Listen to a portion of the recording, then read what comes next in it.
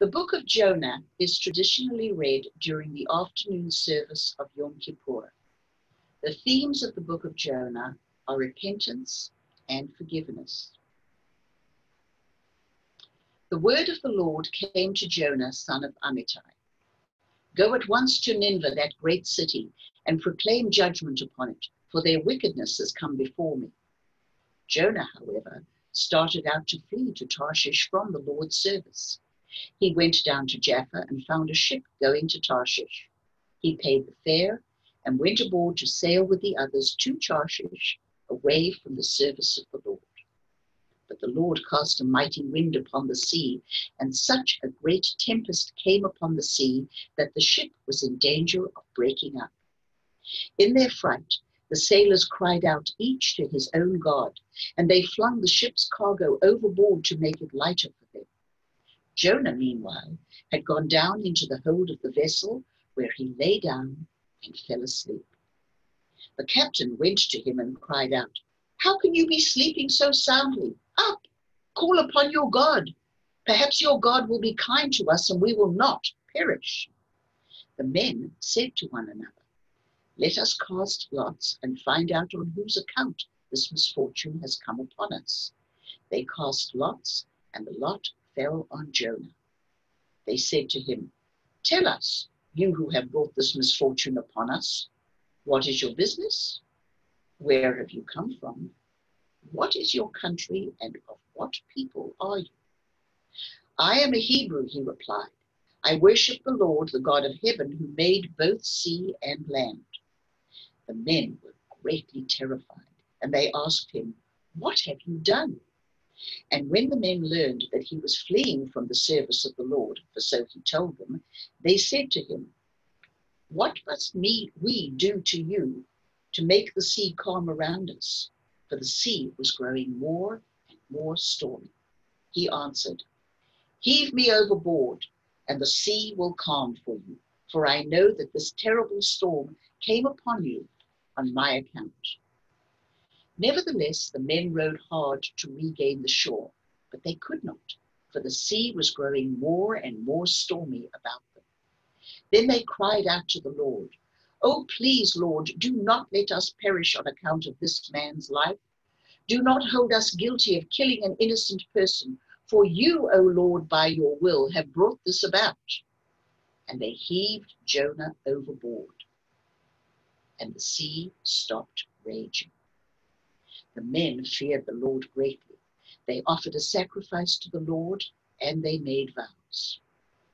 The Lord provided a huge fish to swallow Jonah, and Jonah remained in the fish's belly 3 days and 3 nights.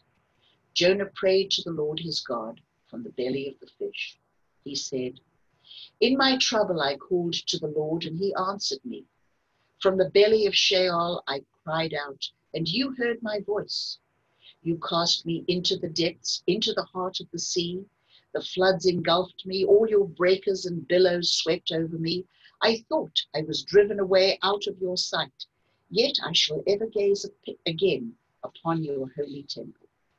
The waters closed in over me, the deep engulfed me, weeds twined around my head. I sank to the base of the mountains, the bars of the earth closed upon me forever. Yet you brought my life up from the pit, O Lord my God. When my life was ebbing away, I called the Lord to mind, and my prayer came before you into your holy temple. They who cling to empty folly forsake their own welfare, but I, with loud thanksgiving, will sacrifice to you. What I have vowed, I will fulfill for the salvation which is the Lord's." The Lord commanded the fish, and it spewed Jonah out upon dry land. The word of the Lord came to Jonah a second time. "Go at once to Nineveh, that great city, and proclaim to it what I tell you." Jonah went at once to Nineveh in accordance with the Lord's command. Nineveh was an enormously large city, a 3 days' walk across. Jonah started out and made his way into the city, the distance of 1 day's walk, and proclaimed, 40 days more, and Nineveh shall be overthrown."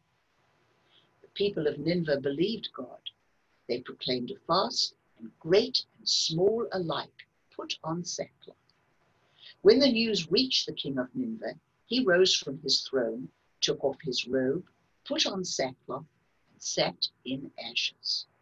And he had the word cried through Nineveh, by decree of the king and his nobles, neither man nor beast of flock or herd shall taste anything. They shall not eat, and they shall not drink water. They shall be covered with sackcloth, man and beast, and shall cry mightily to God. Let everyone turn back from his evil ways and from the injustice of which he is guilty. Who knows but that God may turn and relent? He may turn back from his wrath so that we do not perish. God saw what they did, how they were turning back from their evil ways, and God relented of the punishment he had planned to bring upon them and did not carry it out. This displeased Jonah greatly, and he was grieved. He prayed to the Lord, saying, "O God, isn't this just what I said when I was still in my own country? That is why I fled beforehand to Tarshish. For I know that you are a compassionate and gracious God, slow to anger, abounding in kindness, relenting from punishment. Please, God, take my life, for I would rather die than live." The Lord replied, "Are you that deeply grieved?" Now, Jonah left the city and found a place east of the city. He made a booth there and sat under it in the shade until he should see what happened to the city. The Lord God provided a gourd called a kikayon, which grew up over Jonah to provide shade for his head and save him from discomfort. Jonah was very happy about the kikayon. But the next day at dawn, God sent a worm which attacked the kikayon so that it withered. And when the sun rose, God designated a sultry east wind. The sun beat down on Jonah's head and he became faint. He begged for death, saying, "I would rather die than live." Then God said to Jonah, "Are you so deeply grieved about the kikayon?" "Yes," he replied, "so deeply that I want to die." Then God said, "You cared about that kikayon, which you did not work for, and which you did not grow, which appeared overnight and perished overnight. And should not I care about Nineveh, that great city, in which there are more than 120,000 persons who do not know their right hand from their left, and many animals as well?" Thank you for listening.